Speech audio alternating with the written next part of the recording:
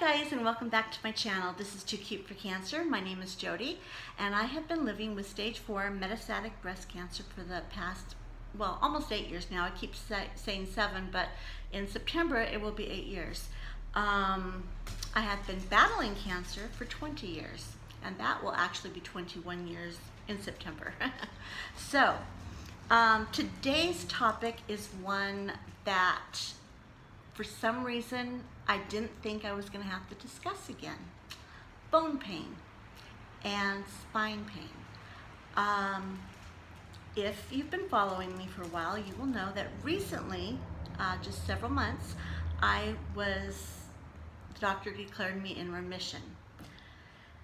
Yay! There's no cancer in my body that can be found. Lab work's stellar. And I had been feeling like $1,000,000, mostly, until I started trying to do things outside of my norm, or get back to my norm, I guess I should say. So it started with work. I wanted to go back to work full-time is what my goal is, and I even applied for my old job back. Well, so this last week, I did kind of a tester to see how my body would do. Because I've been working like 12 hours, 18 hours, 20 hours, 25 hours, and doing pretty good, feeling good. A little bit of spine pain at the end of my shifts, but I've been babying myself and taking lots of breaks and keeping ice on my spine while I'm working, and just different things that I've learned to do to maintain.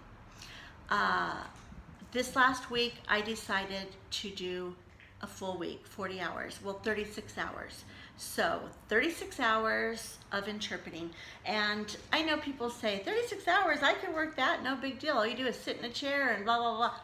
Interpreting is you're sitting in one spot and you can't move around. You can't, while you're writing or typing or nothing, you're sitting in one spot, stationary, because you're in front of a camera and you've got like a window here of space to sign in, and your shoulders and your arms are lifted.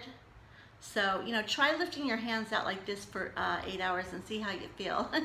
So, and then you're of course, and then there's the mental work that goes in with interpreting. So anyway, it's a daunting task for anybody, basically.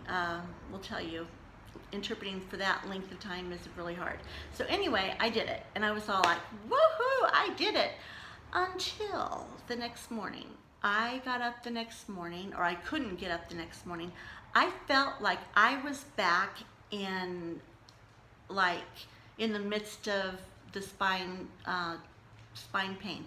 And just to let you guys know, if you haven't been following me and you haven't caught up yet, I had a tumor between my 4th and 5th vertebrae in my spinal column, and it caused decompression of the spine and a whole bunch of other damage. And then the cancer actually got into the bones of the spine and ate away at that. So my spine is pretty jacked up. With or without cancer there, the damage is done. So anyway, I was in so much pain. I laid there and I just cried, and I felt like I was back at the beginning again, So I learned something after 2 days in bed. I learned something. Just because you're in remission doesn't mean that your body is done with cancer. Not only at any moment could it come out of hiding, or I develop another tumor, I don't know. Anytime that could happen. Another thing is the damage that my body has gone through in the last 20 years. I mean, 8 surgeries, so many different procedures I can't even count. The cancer eating away at the bones, and then the cellular damage, the immune damage. It just is a lot. So I stopped myself and I started thinking, you know what? I can't do full-time. I just can't. And you know what? I mean, I will never probably be able to go back full-time. It just is not going to happen. So I was sad. I grieved. Still grieving over that, by the way. But you know what? That's okay. I'm alive, you know? I am not doing chemotherapy. I'm not doing treatments. I am doing one treatment that is coming up soon, and I'm really dreading it. And that's the bone infusion. That is, out of all of the treatments that I had, chemo, radiation, immunotherapy, everything, the Zamita infusions are the worst for me. It is like enormous, sorry about that, enormous bone pain, fever, chills, nausea. I mean, I am not looking forward to it, but I have to do it because I need my bones repaired or, you know, strengthened and stuff. So I don't have a choice with that. And if I don't get my bones like stronger, I mean, if I fall off, like for example, this week we are going away with our entire extended family. We got an Airbnb up in the mountains, and we are all going up, all 17 of us are going up for 2 nights and 3 days. We are going to just hang out around the lake and just enjoy each other's company. So I was thinking, all the kids are going on this alpine slide thing where you just slide down the slide. It looks so easy, right? And I was so excited because I'm like, this year I get to go on it. Yay! You would think I'm a child really, but I'm not. I just love those things. Anyway, so my daughter-in-law tells me, oh, Mom, you don't want to do that. It is like, I went down and it's painful. I wouldn't want to do it. No.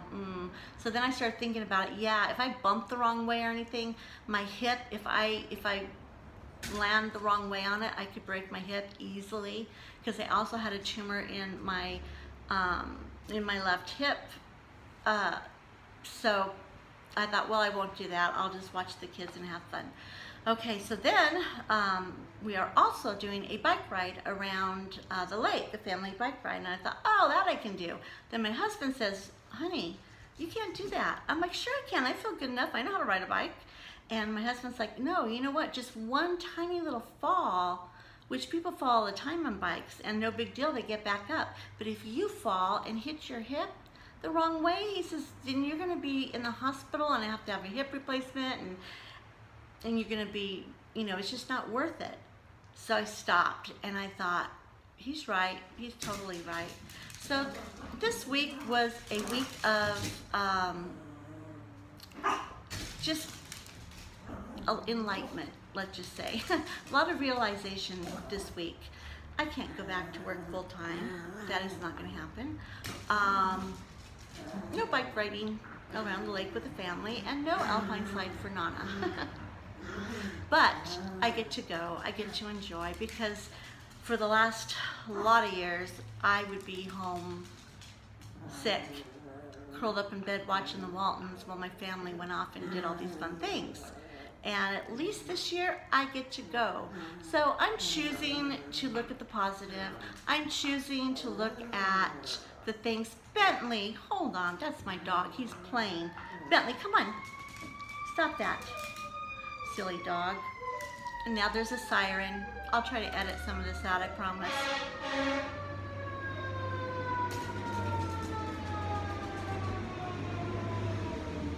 There's a firehouse close to our house. So, okay, so I'm just going to choose to be grateful, and I'm going to choose to enjoy the things that I can enjoy, and not, you know, yes, grieve about the things I can't do, but grieve and let it go and move on. Because if I sat there and just made a list of everything I can't do or things I've lost because of cancer, I would be a bitter Nana, let me tell you.